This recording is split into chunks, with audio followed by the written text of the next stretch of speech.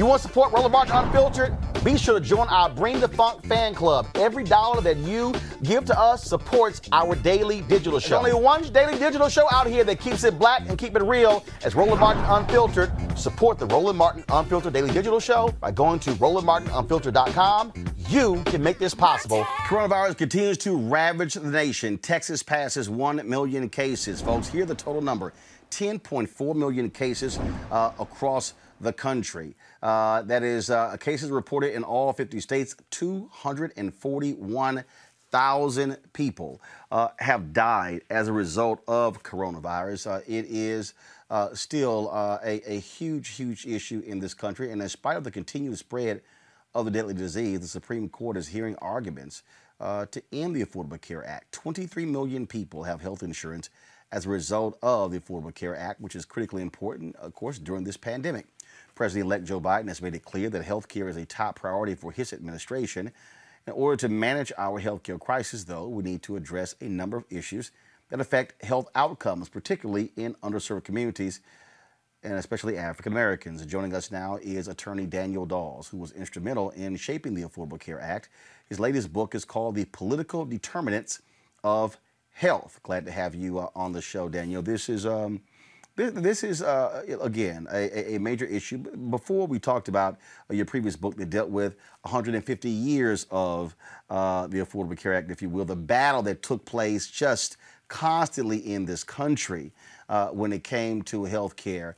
And Donald Trump has no plan. Republicans have no plan. And, you know, we saw on the stump, these Senate candidates, John James in Michigan, no plan. And all they can do is criticize the Affordable Care Act. They talked about, how it was a massive failure and we're running it better. Well, it's kind of hard to call it a failure if you're so-called running it better, which means that it actually served a purpose. And so this still is a contentious issue. And for some reason, Republicans just don't want to acknowledge the reality that this is important to the American people.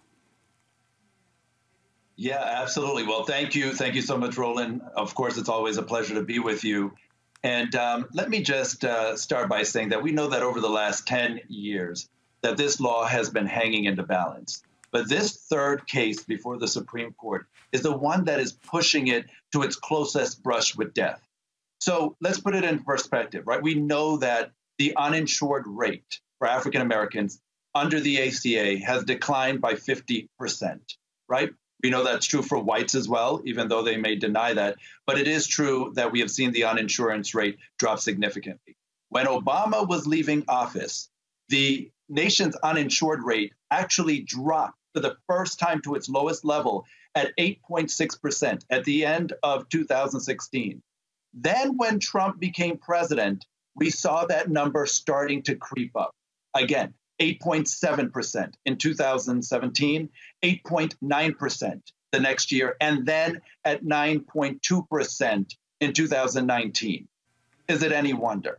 And yet, as you mentioned, we're in this triple pandemic, right, of COVID-19, this racial and social reckoning that we're going through with high rates of disparities that for the first time, many people are actually getting to see now, right, for what we were talking about, as you mentioned in previous episodes, talking about health inequities in America.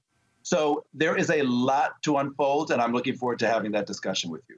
The thing that, when you talk about those numbers, Donald Trump loves to tout how great he has been for the blacks, but they don't seem to bring up this number. They don't seem to bring up which number?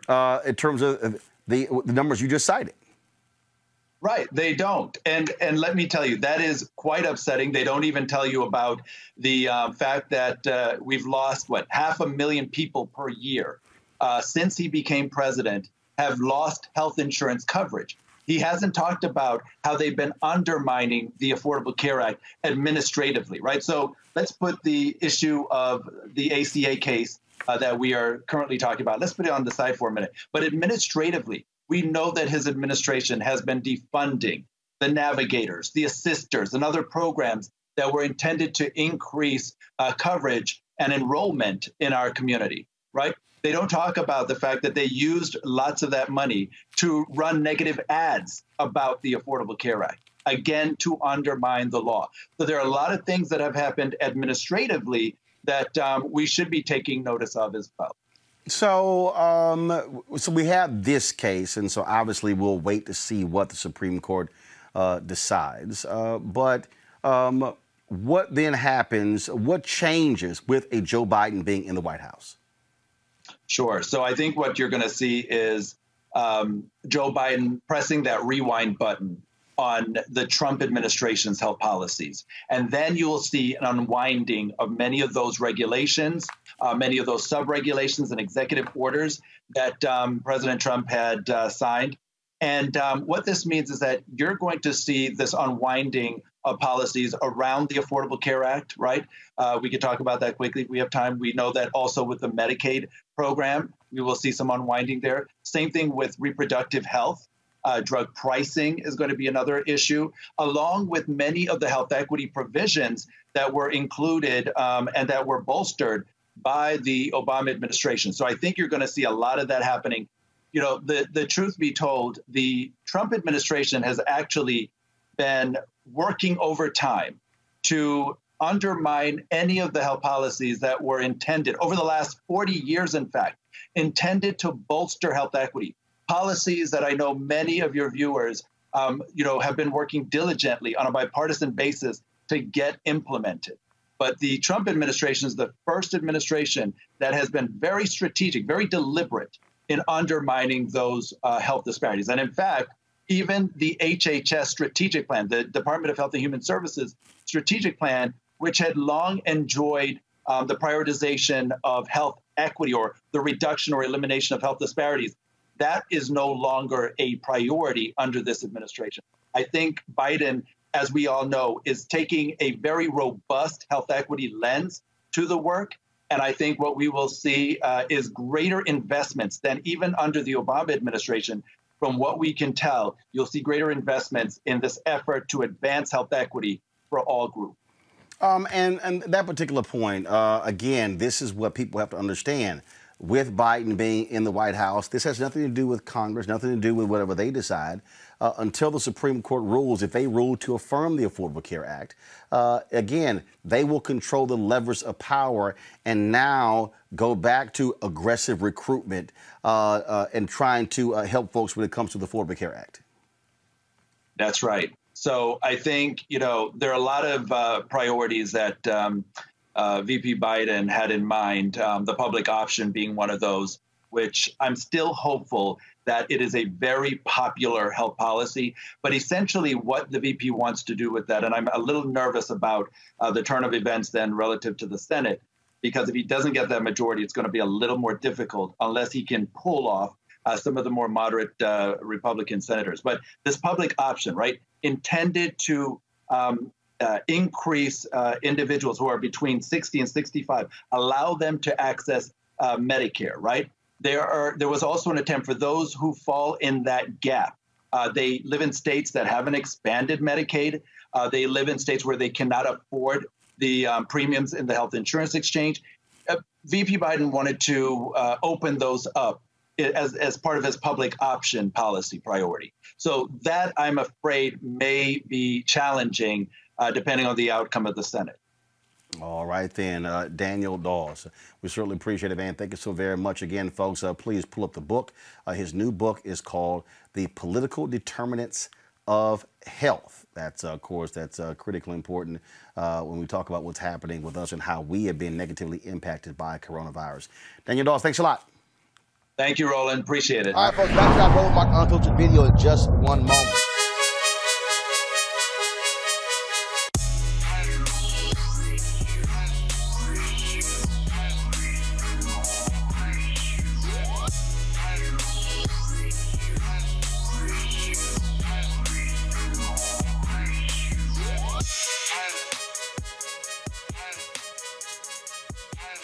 All right, folks, at Seek.com, I want to thank them for being a partner with Roland Martin Unfiltered. Mary Spiel, the founder of this Black-owned virtual reality company.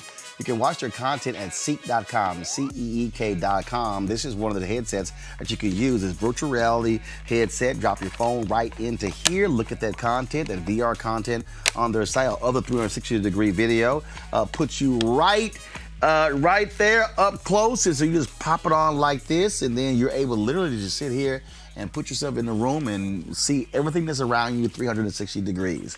Now, if you're listening to music, folks, you can check out the music on their Seek.com headphones. These right here, folks, are 360-degree 4D headphones. The bass on these things are absolutely amazing. Surround sound. So literally when you're listening to it, the sound actually is around your whole head. Again, created by Assistant. If you want to get the headset for the music or the VR headset, simply use this promo code RMVIP2020. RMVIP2020. Christmas is coming up. Some great gifts. In fact, my birthday in 9 days. So I'm just giving y'all a hint. So use a promo code RMVIP2020 and go to Seek.com. And again, we appreciate them being partners with us here at Roland Martin Unfiltered.